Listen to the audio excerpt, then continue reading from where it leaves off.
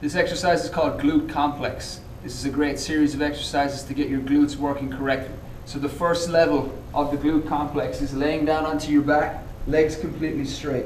Let the legs go nice and relaxed to the outside. Go ahead and put your left hand, or your right hand, doesn't matter, you can start on the left or the right. Left hand underneath the left butt cheek. See if you can contract the left butt cheek by itself. Okay, you'll feel the hip rise if you do it correctly, okay? Looking to keep the quad, the hamstring, and sometimes the lower back kicks in as well. We're looking to keep those all out of play, okay? If you can do it with the legs straight, go ahead and bend the legs, feet together, and see if you can contract that glute with the legs bent.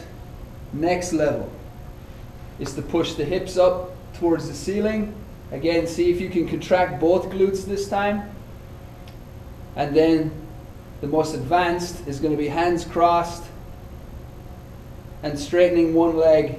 Again, seeing if you can get that left glute, in this case, to contract.